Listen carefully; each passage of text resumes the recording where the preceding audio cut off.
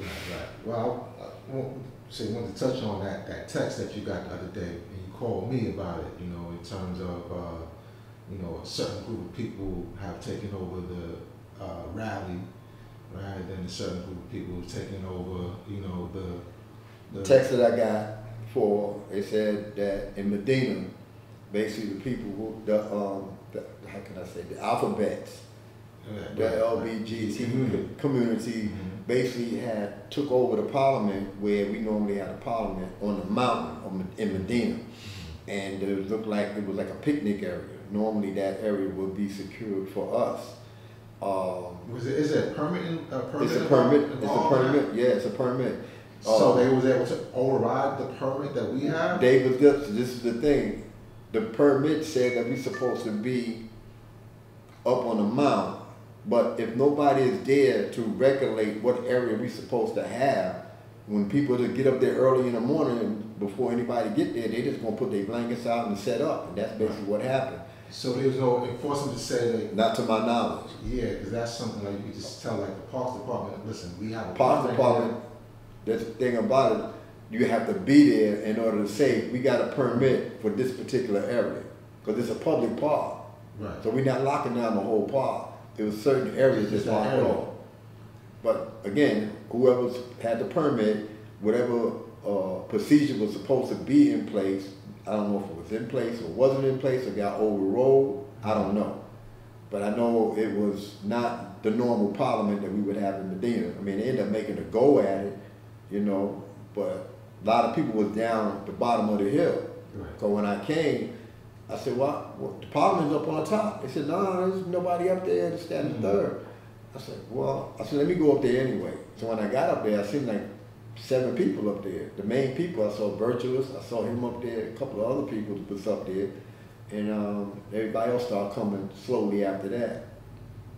The other, within that same text that we're talking about, it was said to me that the alphabet people was taking over the parliament in Medina, the church is taking over Harriet Tubman, based on the video that was put out. It was a video put out that said Peace God, and in the video there was a miscommunication of what the video was saying, but it seems like in that text that I got, it said that now we got drug dealers coming out of a law school in Mecca, which that wasn't the case.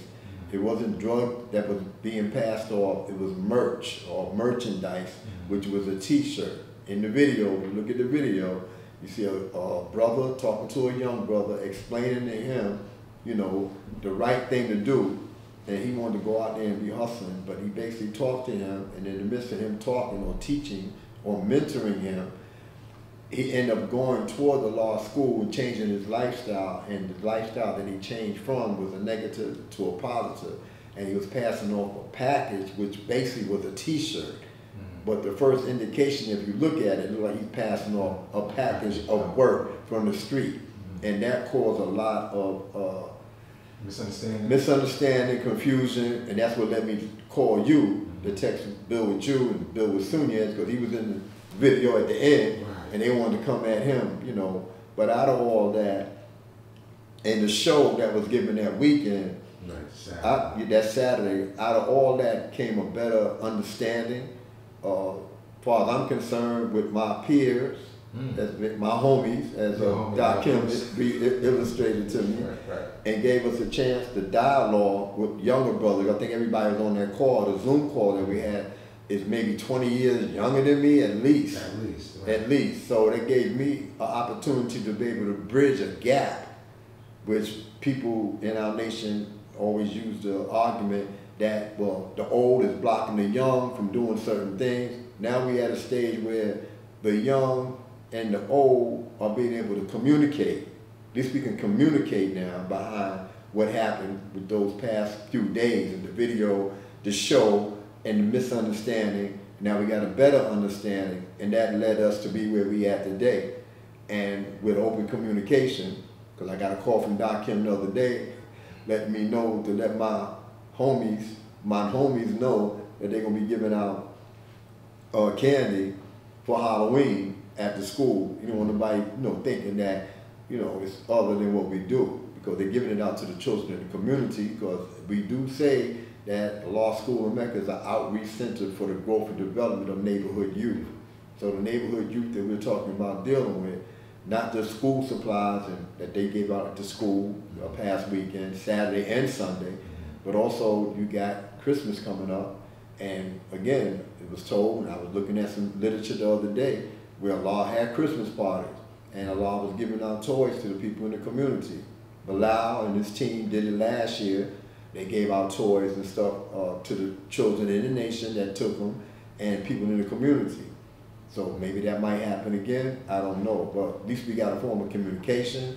People will know about it up front, and they won't get shocked into saying, yo, or why they got a scarecrow in the yard, or whatever the case may be, if it go that far. Yeah, I don't think we should have a scarecrow in the yard. I'm just using that. Right. No, because sometimes it does look like the lines are being blurred a certain way. So, and then people who are far away can't really tell what's going on. So they draw a conclusion. And that's why we always say about those layers. Right. You always got those layers you got to go through. It's like when I told you about taking everything from knowledge to born. You got layers. You got 7 layers you got to go to make things come out, born alive or born dead. So that's a justification for those layers. So we got to make sure that those layers are clear, so that people don't get blurred vision where they can't see. Right. And that's why I want to just open up the lines of communication with you more, like to bridge the gap in the communication, because as you know, the older brothers, don't really communicate as well to the younger brothers, or vice versa, right? Because for me, I was responsible for this event, right? Or one of the people who organized the event, right? So I came to the people that I saw that were actively involved in the school, right? But then later on, come to find out, there are people who are not so active, or if they are active, they're in the background that we don't see, we don't even really hear from.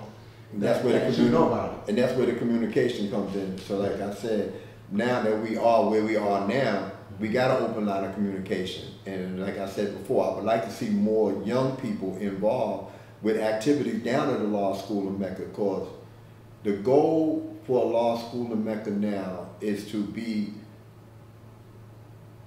at the helm of being the national headquarters for the nation.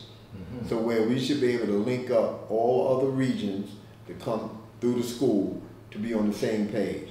They're working now on striving to have an international region conference next year. I got an email from Zaire, and I got an email from Divine Prince about what they're looking to do as far as the October next year. Mm-hmm. But leading up to that, one of my goals at the Law Youth Center, or Law School in Mecca, is to have a Law Youth Center in Mecca basically oversee a law school in Mecca, and to bring more activities. I like to see more Earth down to school with some type of program.